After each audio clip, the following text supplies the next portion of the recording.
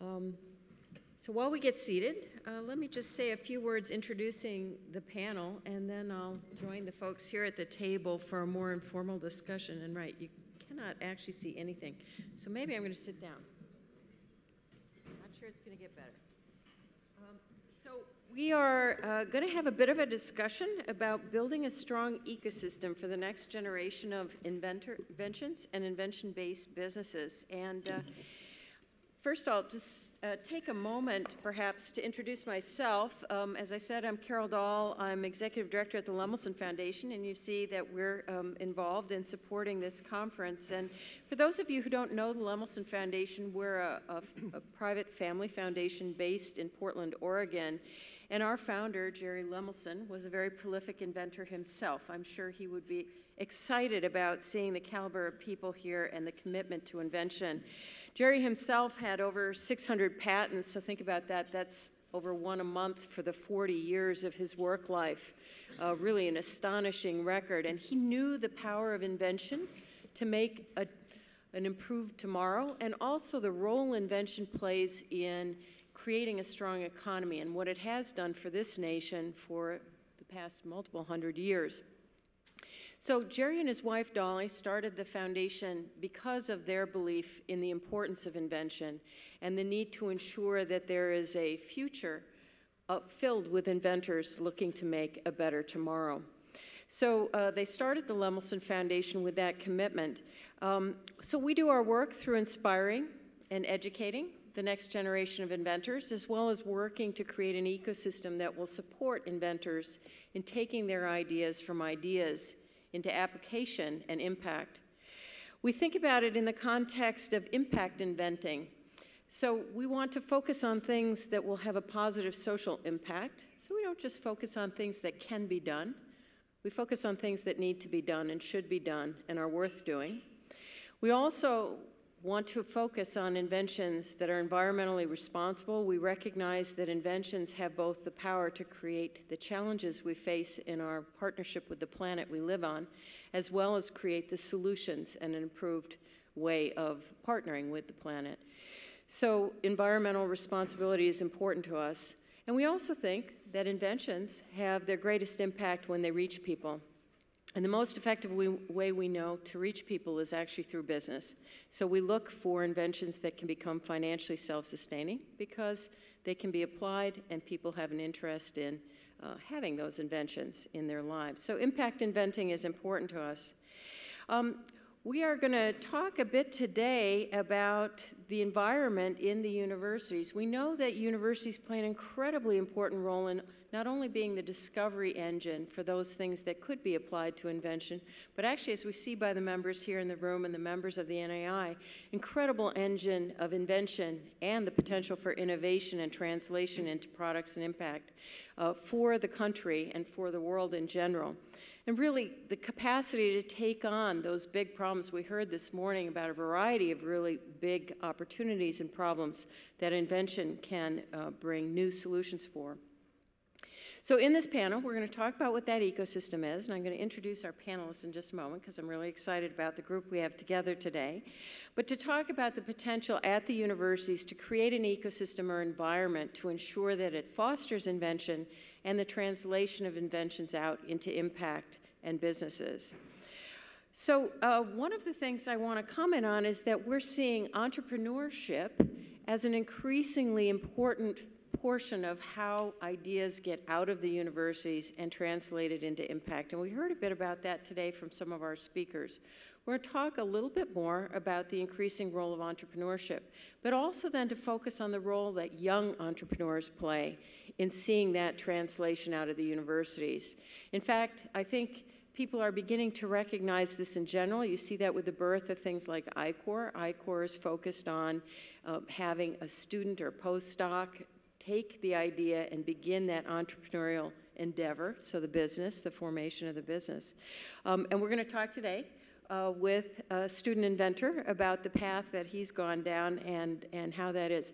So the focus, once again, on universities, the environment they create for the translation of invention through innovation out into businesses and products that reach people. the role that entrepreneurship plays in that versus the more traditional views of commercialization through licensing and transfer to existing companies. And then also, very importantly, the role that young inventors play in that and how we can support a more effective nurturing environment for that. So let me stop to introduce our panelists. We've got a great group here at the table.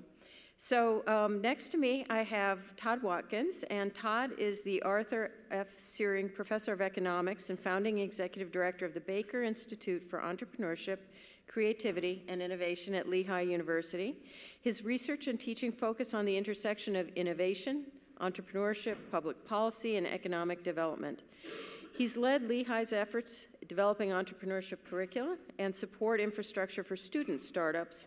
He's been principal advisor for dozens of startups and social ventures started by students, and we'll probe a bit about that in a moment. To the right of Todd, we have Walter Valdivia, who is a fellow in the Brookings Institution's Center for Technology Innovation. His studies include innovation policy and focus on technology transfer, the politics of federal R&D, and the governance of emerging technologies. His current research examines the distributional outcomes of various modes of university tech transfer, punctuated equilibrium in the R&D budget, and the governance of socially responsible innovation. Sitting next to Walter, we have Drew Harmada, who is, in fact, our student inventor. He is graduated from the University of Virginia in 2010 with a BS in biomedical engineering. Drew continues his education at Vanderbilt, where he's obtaining his PhD in a couple of months in chemical and biomolecular engineering. And his research focuses on orthopedic tissue engineering and biomaterials. While at Vanderbilt, Drew co-founded Purigen, I hope I pronounced that right, yep. A medical device company dedicated to the advancement of wound care through the development of a pipeline of synthetic skin scaffolds.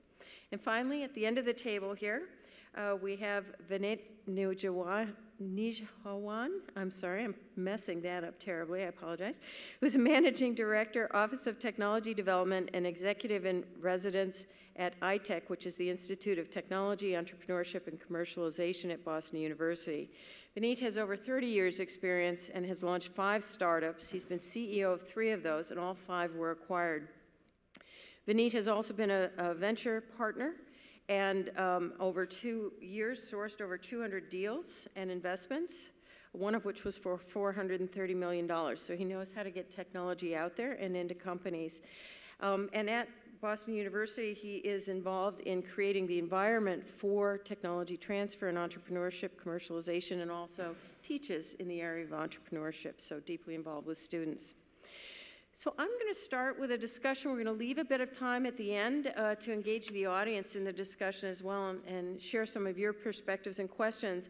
But I wanted to start at the table by just turning to each of our participants here and ask them a bit about some of the work they're doing and how it relates to the topic.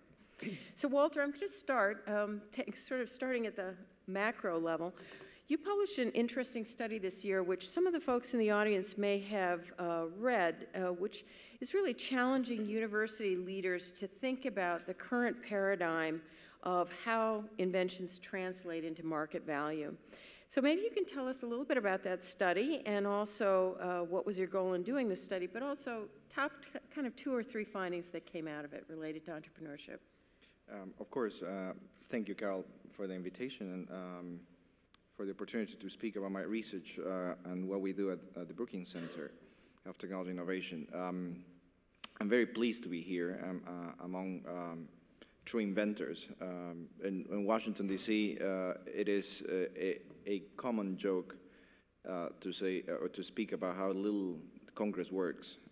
So I had to travel to the exact opposite coast to find people who actually work and invent something, create something. Responding to the study that Carol mentioned, specifically, it sketches a trajectory of technology transfer policy and the response of universities to technology transfer policy. So I'll just give you a few milestones in this trajectory from which we could form an idea of the lessons on how the system of technology transfer in universities is configuring.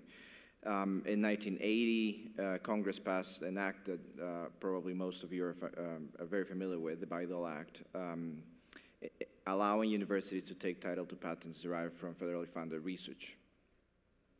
This had been done before.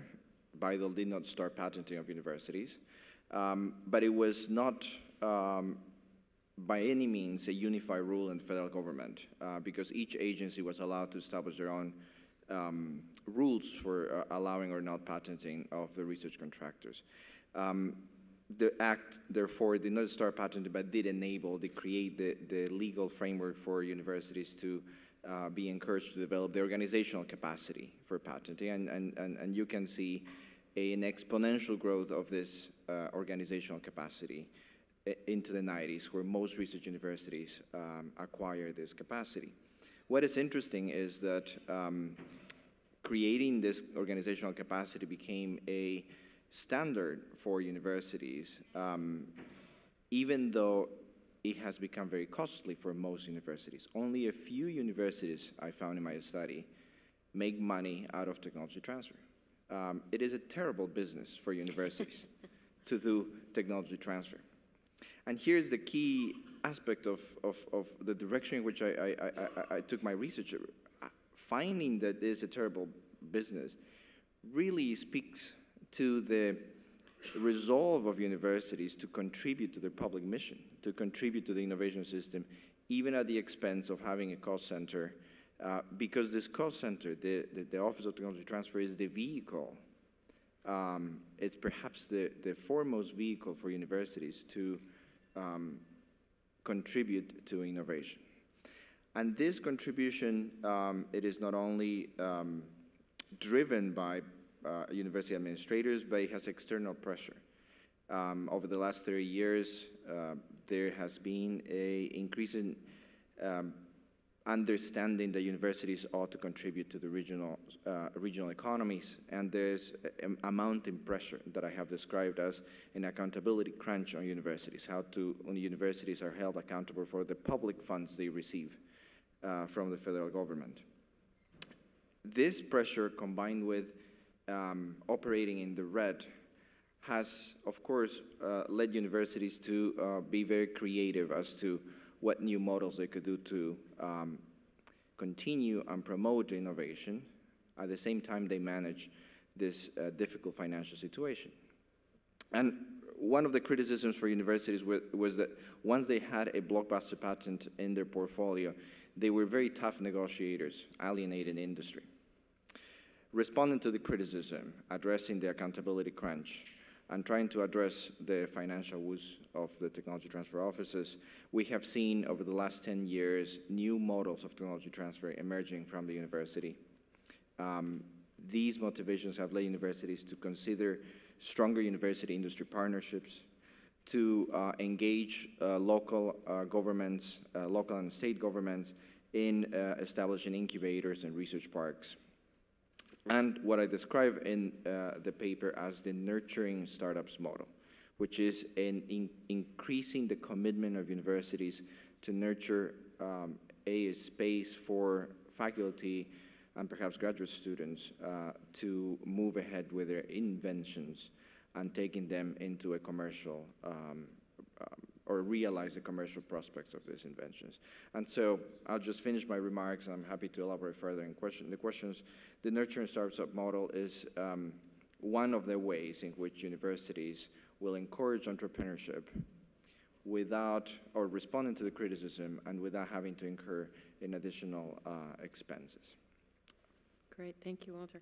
I'm going to turn to Vineet and ask you a bit about the landscape at Boston University as Managing Director of the Office of Technology Development there, and also as a university leader around entrepreneurship. You know, what kind of environment exists at the university, and what role does entrepreneurship play in both your view, but the university's view and practices and programs around the translation of inventions and out into innovations and companies? And then I'll ask you also to comment on what role the student inventors are playing in that. Sure. So, I think my mic's off. Here we go. So So Boston University has been around a long time, since 1839, but really was a commuter university and didn't become a research university till the early 90s. That's when we started giving PhDs in engineering. But in many other ways, it's been a real leader. We formed our tech transfer office in 1976, actually before MIT, believe it or not. We were the first university to have a venture fund, the Community Technology Fund. But as often happens with early entrants into marketplaces, we didn't do very well. And that's starting to change. So let me address the student side first. We created an entrepreneurship institute, think about a dozen years ago. And it started in the management school. And we're teaching entrepreneurship. You get a concentration in entrepreneurship. But it's now expanded to engineering, to the medical school. So there's a lot of interest in entrepreneurship from students across different faculties, even the law school or our School of Hospitality, which you'd think needs entrepreneurship. Or frankly, even our School of Fine Arts. I went and talked to the dean the other day, and I said, look, if you're an artist, you're fundamentally an entrepreneur. You've got to create a market for your art. It means you're an entrepreneur. And so we've started thinking like that, but it takes a long time to put those things in place because the logistics of classes, the logistics of degrees, and crossing across schools. On the tech transfer side, I was asked to take a look at this tech transfer office 5 years ago. I really knew nothing about it, to tell you the truth, but I looked around the country and said, well, whose model can I steal? And I really didn't find a model that I felt I could take wholesale and make it work at BU. So I created a new model, and it starts with a simple motto. It's maximize collisions, minimize friction. And maximize collisions means how do we make as many connections between what's happening at the university and the market? Because frankly, the tech transfer offices cannot curate the state data. It's a massive data management problem. So you really need the market to help you figure out how to bring these things to market, or if not. And minimize friction is simply how do you become easy to do business with? Because universities are actually quite difficult to do business with. And Walter just alluded to that. I mean, industry really feels that universities are very difficult to do business with. And when you start, especially when you start moving towards new ventures, it's even more important to reduce friction because the last thing a new venture needs to do is spend its early money hiring lawyers to negotiate agreements with universities. And so the result of this in 5 years, we've generated more venture-backed startups, more royalty license income than 34 years cumulative prior. And in fact, last year we actually made money for the first time in 38 years. We'll see if it's sustainable. But so. Great, okay. I'm going to turn to Todd now. You've been instrumental in building Lehigh's startup culture and also creating a culture in which students can move their ideas out into companies and businesses. And you've had a number of companies that have started from student prospects and ideas. So tell us a little bit about examples of those programs and maybe some of the student companies, but how you're fostering that. Sure, appreciate that. And I also appreciate the comments already on the panel because I think our experience resonates quite a lot with what I'm hearing. So my institute on Lehigh's campus is called the Baker Institute for Entrepreneurship, Creativity, and Innovation, and it was a long process to come up with a really long name. Because we really think that all three of those pieces are central to the process. The creative environment, you have to have a place that's fun and people want to be inventive and they want to be creative, and that kind of infrastructure and a supporting environment is really important. The innovation process, bringing ideas to practical reality, and then entrepreneurship, sort of scaling those ideas to have impact and sustainable impact on the world. So those are our sort of main things. Our programs and our curriculum and our mission is really built around that. We're a university-wide program from the beginning, and we've been a university-wide program, so we don't have I report to the provost rather than any particular dean, which gives us a remit to look at engineering, to look at business, to look at the humanities, social science. Doesn't matter to us, I'm agnostic. Some of the programs, let me just sort of start with the low-hanging, easy stuff to do that we started with. in terms of creating a culture and an environment on campus. I should preface this by saying we have about 50 startups a year that come out of the university. Most of them fail, and that's part of the deal. Celebrating that failure and just giving students and faculty the experience of going through it is as much or more about what we're about. And some of them are quite successful. So that's the environment that we're in. Lehigh is about 5,000 undergrad, 2,000 grad students. That's to give you a scale of what we're doing. So the first easy thing that we did is create a series of competitions just to celebrate innovation and entrepreneurship and creativity. And some of them are just what's the coolest idea on campus. Some of them are what's the best startup that we've got. We've got 5 different competitions in different spaces. So, and that's cheap. It's cheap to do. Alumni love to fund it. They can give you $5,000 to sponsor a prize. It also is a mechanism for students and faculty to self-identify. They come out of the woodwork when you offer up a little bit of money. It doesn't take a lot. Some schools have these $50,000, $100,000 innovation competitions. Ours are like $5,000, and we give a lot of second, third, fourth, and fifth prizes. Because we want students to be in our orbit and to sort of feel like they're part of us. So $500 for being a runner-up or something like that. It doesn't really help their company, but it really helps their entrepreneurial attitude when they're on campus. And then they want to come into our office and find out what they can do next. And the faculty, believe it or not, kind of like those little medals as well. So that's been kind of fun. The second thing is we've got about 80 plus programs a year that are extracurricular of all imaginable flavors across campus. So outside the curriculum, we're really trying to build an infrastructure and an environment where people are just interacting with real deal entrepreneurs, with real deal industry. And so we have bioinnovation workshops where we're working with medical doctors and students and faculty members. Just, hey, what's your big problem in the hospital that we can solve for $5 this week? Or global problems. We have a day where undergraduates and a sorority sponsors it come together and they brainstorm for 3 hours about solving global problems. We're not expecting any real solutions to come out of that, but as part of the building the culture, and they get a certificate of hey, their team won the Global Innovation Workshop Prize. One of my favorites that we're still working on, I think is a work in progress, is what we call the Bench to Market Workshop Series. We invite graduate students from most of the labs on campus to participate, and faculty if they're interested. And we have a professor of practice who has some experience building tech companies out of research, or he's a PhD chemist, building companies out of laboratories. And what is the process that you need to take? And it's a series of workshops. At lunch we give them free pizza, and we do an I-Corps-like activity where we do a business model canvas activity with what do you need to do to push your technology to the next phase to get it commercializable in the marketplace. It's a non-credit thing for the graduate students, and we beat the bushes trying to find them. We work closely with the Tech Transfer Office to identify who the faculty and grad students that might be interested in that kind of stuff is. We also do a lot of immersion programs where we're trying to get our students and faculty just in the soup with entrepreneurs, venture capitalists, and so forth. We take a trip to Silicon Valley. We're on the East Coast.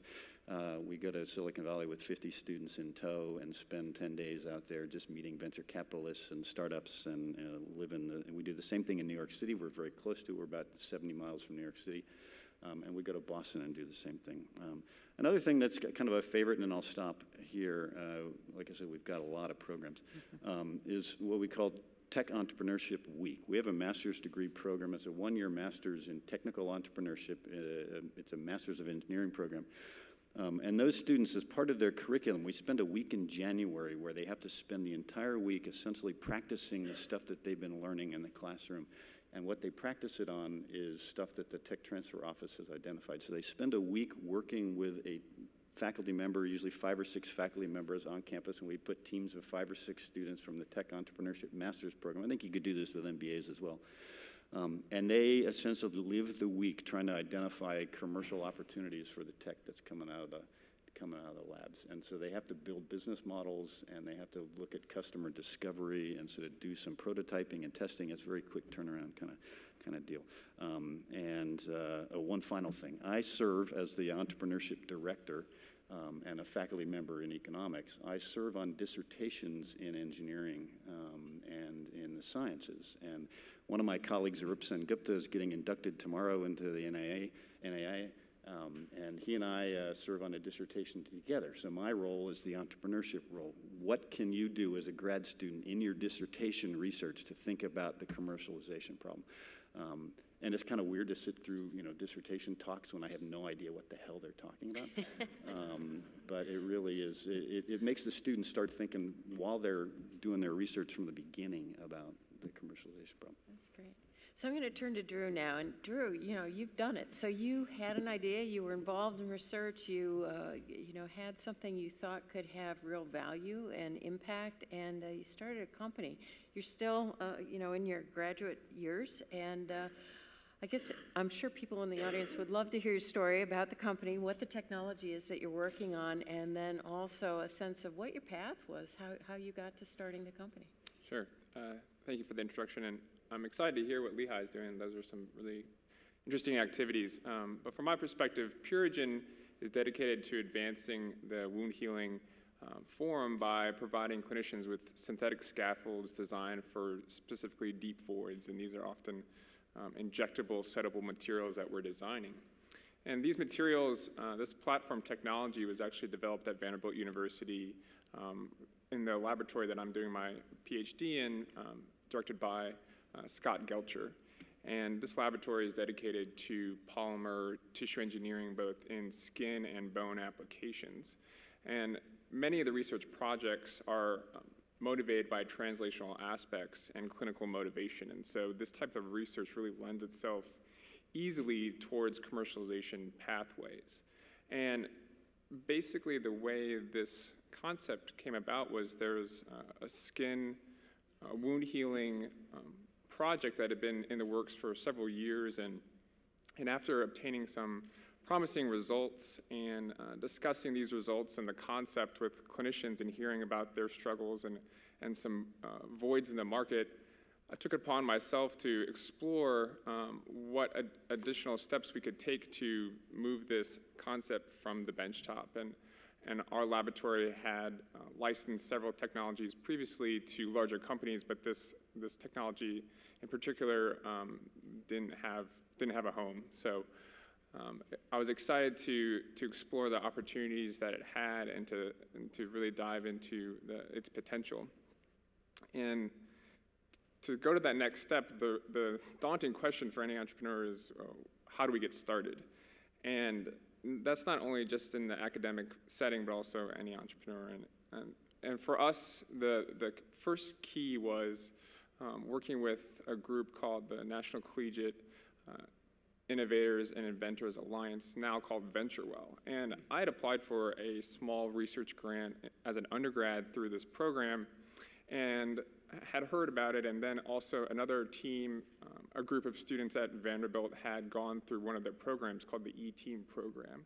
And this program really set us in the right direction right from the beginning and helped us understand what the first steps were, what the second, third, fourth, and 100th steps were. But this E-Team program provided tranche stages and tranche applications, tranched grants. So it wasn't a daunting task to put all of your eggs in one program or one basket. We could really step through this slowly and evaluate what our value proposition was and evaluate if we had something worth really pursuing and worth really putting our time and effort into. So I attribute the catalyst for Purigen through VentureWell's program, providing us with travel grants, providing us with larger funds to do first iterations of product development, and going through their 6-month accelerator program to really evaluate our proposition and hone in on our business plan. So that was the first thing that I think really got us going from the academic perspective. Great. So maybe I'll dig a little deeper with you, Drew, which is to ask the question of, so it sounds like one of the good things your university did was they were members of VentureWell, so that meant that you could apply and get funding and be involved with that. But I guess another question would be, are there things that either were helpful that the university itself provided to you, or things that they could have provided that would have made life easier? And then I have another question that I hear from many inventors who are creating physical products, which is once they start the company, and particularly when they leave the university, they don't have a place to actually continue to do their engineering. And I'm curious if you've stepped over that barrier yet and how you're facing that. So there's also one other point I wanted to make was while we were going through this Venture program, we incorporated and made ourselves eligible for through small business grants, SBIRs, STTRs. So that was also something that we pursued. But related to the challenges we faced, as I mentioned, just getting going. That was the first challenge. But the second was really being taken seriously through many viewpoints. First, at the university, every university is different, but really conveying that this is a student-driven idea. This is not being pushed by a professor where there's conflicts of interest, really showing that this is something that myself and other students on our team wanted to pursue. And then also showing the private industry that we are serious, that this is not just a student project, that this is not something that we're doing for a grade. This is completely independent of our thesis. This is something that we really feel has a viable commercial potential, and gaining their trust and gaining the credibility through good advisors and participation in programs like the Venture program to show that we are serious. And that's a fine line, difference between wearing a university hat versus wearing a small entrepreneur or company hat, and walking that line between those two issues. We had some issues with the Tech Transfer Office was really just getting on the same page with them, understanding what portion of the technology is viable and accessible to us, and granting us those opportunities, and comparing, as we've talked about throughout the day already, the Tech Transfer Office is a business, and so understanding from their perspective what value we bring to this technology more in the long term versus the short term with respect to royalties, and conveying that potential. Throughout the process, we've been lucky to have a great deal of support, first of all, from my professor where the technology is based, and that is the ultimate support. If we didn't have that support, it would be very difficult as a graduate student under his guidance and as to continue with this pursuit. It's taken some time away from my academic research, but it also has improved my understanding of the academic research. So I think it goes hand in hand, but you need the support of the professor. Additionally, the support of the Tech Transfer Office, as well as third-party groups. We've really leveraged independent organizations that have helped us along the way, and also relying on a network that we've grown as we continue as students, really listening to those that have gone through this type of process and learning from their mistakes. I think gaining their trust and support has been vital in our endeavors continuing. So in terms of the next steps and how we're going about that, we have a plan in place. We're still pursuing larger sums of money, of funding, and that's something that all entrepreneurs face on a daily basis. Luckily, there's some resources in Nashville, Tennessee that we're hoping to leverage that has relatively cheap laboratory space that we can utilize in the short term, and then for a seed funding, and then continue through larger spaces for round A as well. Great. So let me turn back to Todd and ask you, how has this entrepreneurial environment been created at Lehigh? What were some of the barriers? I would imagine folks out here in the audience are thinking, well, my university could be doing better at that, or my university is doing well at that. But what kind of challenges did you face, and how have you created a culture there? How would others approach it? That's a great question. So we've been at this for about 20 years, and like Drew, one of our very first momentum builders was what is now called Venture. The Lemelson sponsored what at the time was called the NCIIA, and hence the name change. Yeah, hence the name change. Yeah. March Madness is on the mind. Although Lehigh can't beat Duke this year, so I can't. So the early momentum was built in several ways. I think we just sort of started not knowing where the heck it was going, and that was really important, I think, to just generating the energy on campus, and we got a grant from VentureWell to do some curriculum development, and then one of our student companies got an E-Team grant, sounds like what sort of similar to what Drew did. And then they ramped up relatively rapidly, and we celebrated the success. We were, I would say, relentless promoters, self-promoters, and that was pretty important to us. We partnered with the PR people at the university, communications folks. We partnered with the tech transfer office. We partnered with student groups on campus. All right, so we were a startup ourselves, and without resources and without a lot of funding. So what we had to do was bootstrap, and finding ways to bootstrap, leveraging existing stuff on campus was really important. We started building things into curriculum because there is money in curriculum. You know, students are paying tuition, and administrators like to build student programs. And so we found places in the curriculum where we could insert entrepreneurial or creativity-oriented things, project-oriented courses, where students have to work with industry, just as an example. Those are pretty bread and butter now, but 20 years ago, that's kind of where we started. So celebrating those early successors and partnering. Partnering also with the local economic development folks in the area. There's a lot of money out there for startups and for this sort of stuff, but students like Drew, faculty members are in a similar boat, don't really know how to navigate that infrastructure. So one of the things we've really spent a lot of time trying to do is help it not be an accident. Because the first few that went down and became successes did it despite what we had on campus. They found their way kind of by accident. They talked to people. And we're just trying to make that much easier for faculty and students to navigate. Just where do you start? And because the Baker Institute has now celebrated a lot of successes, people see it and they know, okay, well, at least I can start there. And we can put you in contact. Another thing that was really, really useful to us, we didn't do this until about 10 years later, and I wish we would have done it much sooner, is just to sit back and do a census of ourselves, because the university has lots of moving pieces, and there was a lot of organic things that were entrepreneurial and innovative happening around campus, but nobody was really paying attention to it. And when you started adding it all up, and I actually had a PowerPoint slide that had a bunch of circles on it, and it was just a template that I found. I started inserting just all the things that sounded sort of entrepreneurial on it, and there were dozens and dozens and dozens. We have a Ben Franklin Technology Partner Program from the state. We have a Small Business Development Center. The Business One course has an entrepreneurial little project in it, capstone projects in engineering, yada, yada, yada, right? So it went on. And there were dozens and dozens of things. And when I started showing that to administrators around campus, they got all excited about, hey, we're sort of, we're kind of within shooting distance of having a national class entrepreneurial program, but we don't actually have anything that's called an entrepreneurship center. So let's find a way to find synergies between these things and fill the holes and grow. So that census, even though it sounds boring, turned out to be really, really important. And then, I mentioned this before, but I think Esther mentioned this in talking about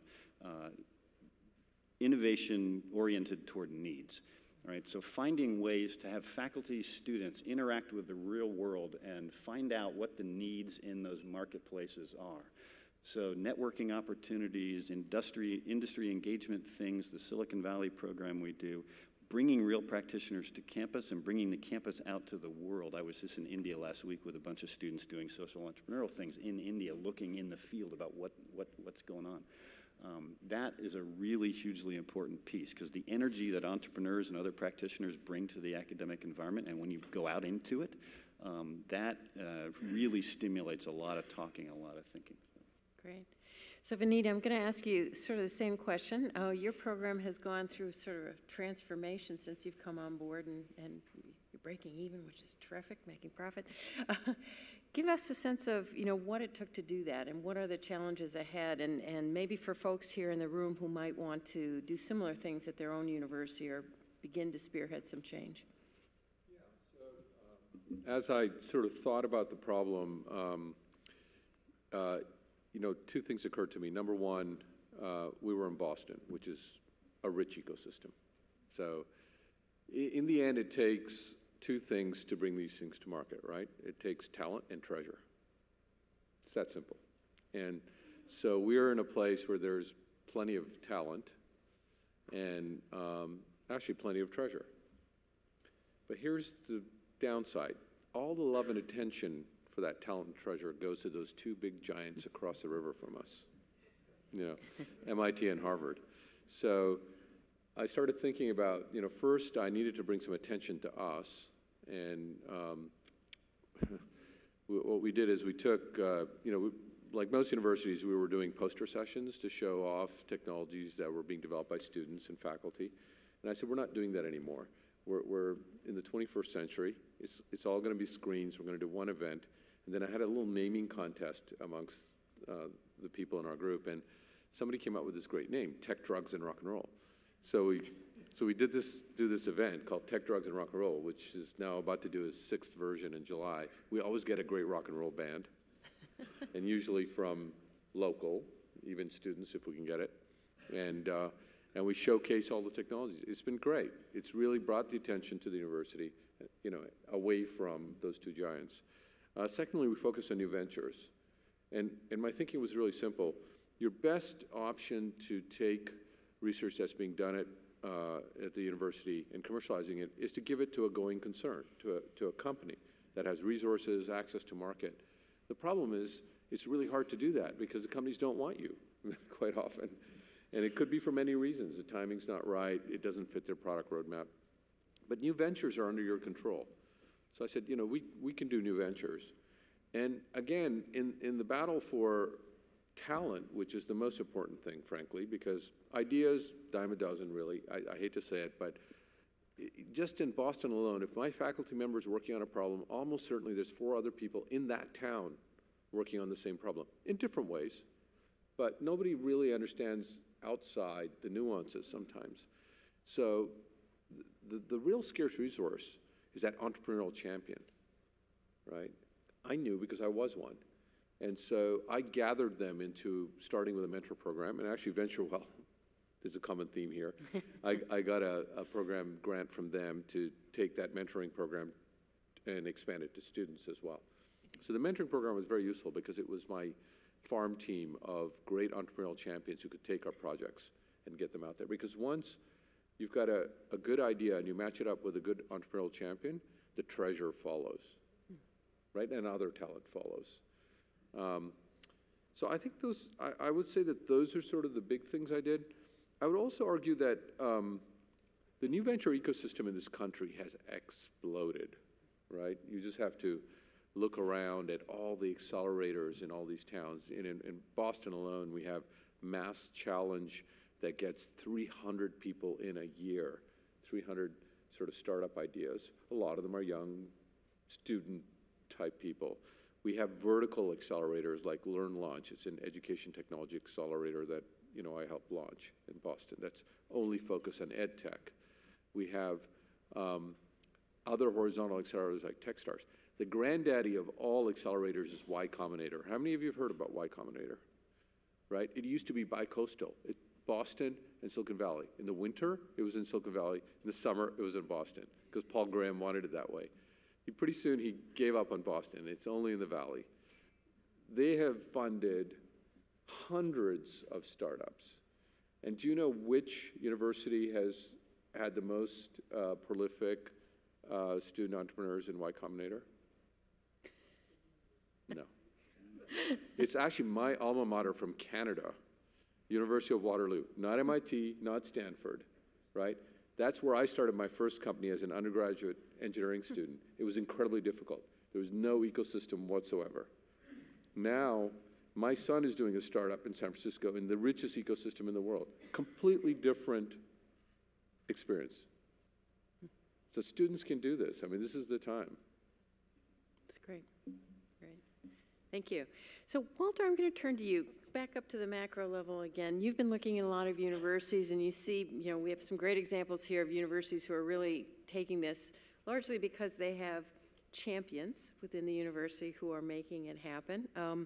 But what would be your advice? Some universities are making the change, some are not, to recognize more the opportunity for entrepreneurship to be part of that commercialization transition, and also the role of students.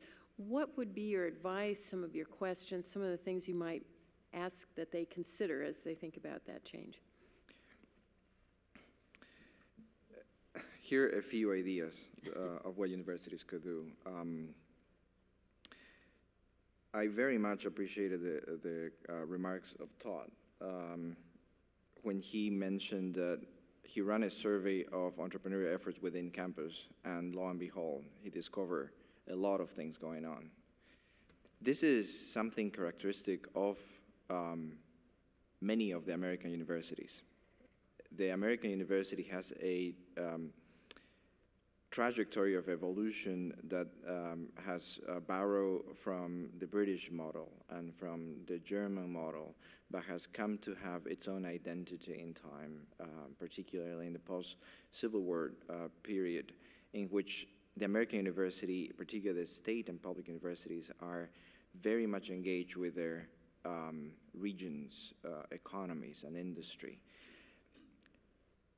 The American university is, to be sure, very distant from the caricature of the ivory tower. It is much more engaged than that caricature permits, and this kind of survey precisely uncovers this.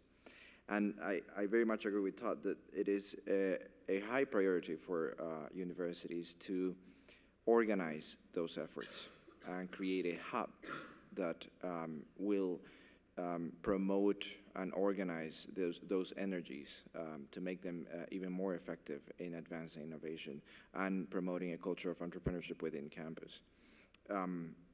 The Office of Technology Transfer at each research university is perhaps called to take on this responsibility.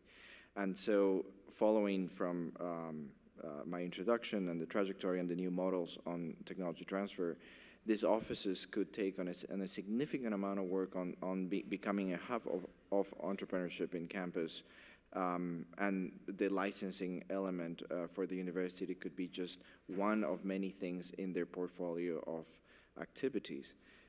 This, of course, will further justify their position in campus and their costs in campus, because the promotion of a culture of entrepreneurship will be the primary goal of these offices.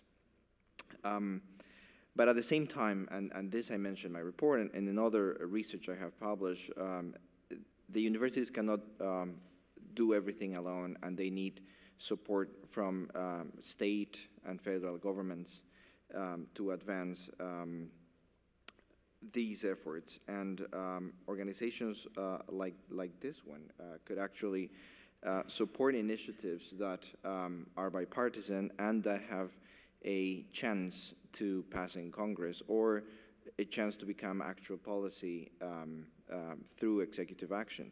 And here, as an example of something that could be extremely useful, and I have recommended previously in my writing, which is there is judicial precedent for the experimental use exemption of patents. When universities engage in research, they are generally allowed to use without infringing certain patents. Of course, in 2003, there was a significant case that challenged this precedent, but it is still thought generally applicable within the constraints created in 2003, but it could benefit from legal clarification from the Justice Department to be practical. The idea is that a not-for-profit organization that pursues education and research could be exempted to practice a patent, particularly if this patent is a research tool. Now, I have suggested in the past to consider expanding this, well, norming the experimental use exception and expanding it onto university startups. That within the laboratories of the universities or the research conducted within laboratories of universities lend or borrow to these startups is also exempt. That would give an incredible assistance to cash-starving startups to be able to conduct further research and advance their projects. And of course, the moment a startup enters to compete into the marketplace with a product that is commercial, all the protections of the patent system become active again, and the exception is no longer valid. But this kind of exception could really give the university startups a leg into the game of commercialization without of course, undermining the protections of the patent system. And this is something that, with sufficient support, could possibly be ruled through executive order or through a memorandum at the Justice Department. And then this is the kind of initiative that associations interested in advancing entrepreneurship could lobby for. Great. I'm going to take the last few minutes, I think we have just a few minutes left, to open up for the audience. I'm going to stand up because I can't see half of the room here. So I'll ask if there are any questions for our panelists, people who are interested in exploring their experience. Got one in the back here, yeah? Thank you. Comment and then a question. So one, I just resonated with many of the things that people said on the panel as universities try to create this entrepreneurial ecosystem. I've had experience doing it at Carnegie Mellon and now oversee entrepreneurship at Harvard. And having a very high-level champion is really critical. A very high-level administrative champion makes a huge difference to knock down the roadblocks.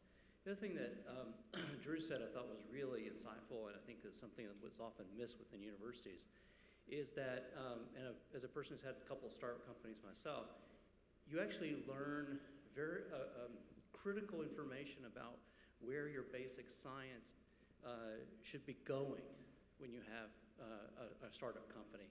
And it's actually more insightful than anything else I've ever done in terms of driving my science. And so as we were great promoters of entrepreneurship, it's something to keep in mind to promote to our universities. And the question would be, maybe to Walter and others, but one of the challenges, I think, for universities, and I've been very involved in promoting startups at universities for many years, and one of the challenges that we have is, of course, how do we secure that the inventors can have some sort of incentives to have startup companies? Because, of course, dilution, for real companies, dilution becomes a major issue. And inventors, especially university professor inventors, often don't benefit unless there's an early merger acquisition. So there have been ideas about a golden share, 1% golden share that doesn't get diluted, and other ideas like that. Do you have any thoughts, do any of the panelists have any thoughts about how we might protect the inventors' rights so that they would enjoy the rewards of a startup company? Thank you. Yeah. You know, I deal with this all the time. I just had the first exit on my watch of a company we launched, just got acquired by a Silicon Valley company, and the inventors got squashed, as did all the common shareholders, because, you know, for the usual reasons. But here's the thing. Number one, if the patent is still being used by the acquirer, then royalties are going to flow, and that's going to come back to the inventor. So in this case, that's going to happen. Number two, the acquirer is smart enough to put the inventor on their scientific advisory board and make them whole, you know, through consulting agreements or stock. In this case, it's a publicly traded company, so they got stock options. So in a perfect market, the person that adds value will always get rewarded. But as we know, the world's not a perfect market. And so how can you protect inventors as a separate class from investors? I don't think you can. I think I agree. And let me add a spin, which is that I think that faculty tend to have a very naive view of how valuable their idea is relative to the business problem. And building the organization to scale and implementation, you know, entrepreneurs talk about how execution is everything. Ideas are a million. There's a million ideas. And I think, you know, Vineet said that earlier. So somehow building a culture where that's understood, that the faculty needs to be rewarded. It's not just money that's a reward for faculty. Those little gold medals are pretty cool sometimes. And our internal recognition, promotion, and tenure, you know, I think those papers that NAI has been promoting, that sort of thing is the culture of change that we all need to really work. And simplifying the process, simplifying the IP process and the ownership process and the deal-making process, because it's that attitude, what piece is for me, I think drives industry and drives startups away. And we need to really just completely flip that upside down, in my view. If I may just add to those comments with which I agree, I'm yet to meet the inventor who is thinking of money as a motivation for his invention. Inventors, I think, are moved by solving a problem, the challenge of a puzzle, or actually addressing a need. It is when the process becomes innovation that the money equation comes into place. And as Carol pointed correctly, it is hard to imagine inventions getting into use without the market system. So the profit motive becomes part of the equation at some point down the road. But I think most faculty members and students, like Drew just mentioned in his remarks, it is some practical use motivation that is at the heart of it. Perhaps what universities could do best is focus on the inherent rewards of invention, on putting this creative energy into practical use, such as recognition, or making, as the present remarks were earlier suggesting, a solid gold medal as recognition. But at the same time, there's an element to the part when we go into innovation that is important to mention, which is venture capitals will want to work, in most cases, just as a percentage or fee for every stage of development of a startup, and the compensation to inventors there. Whereas inventors would like to hold on to a portion of ownership of a firm throughout its maturity. A balance needs to achieve between those of the expediency of the venture capital system and those of remaining or keeping a level of control on the companies by the original inventors. And for a very important reason that is not necessarily connected to profit or monetary, pecuniary compensation to inventors, which is inventors have motivations and sometimes lament to see the direction that their inventions have taken once they are outside of their hands and control. A degree of control on the course of the company and the development of the invention would perhaps allow the inventor to continue injecting those original values that inspire the invention throughout the course of development. And even at times, we can conceive that some of profit may be forgone, but the vision of the inventor will be realized if a certain ownership structure is maintained. Do we have time for one more question? Yes, one more. Okay, great. I guess I'll go here. Thank you. I'll keep my question short. Vinit, you said something very interesting. You said that you made money in your area. And what really strikes me as something important about that is that that could be a formula. Maybe you can share the formula with, especially within the context of the NAI, of how you did that. What are the components of it? Because really, in order to get people excited, they have to understand what was the basis of your measurement, what's working, and especially you've been at it for a long time, so that I think that's really meaningful. And a young guy like Drew, I mean, you could look at that. You might learn something from that in terms of how you can go to commercialization. You may shave some corners off and get to where you're trying to get sooner.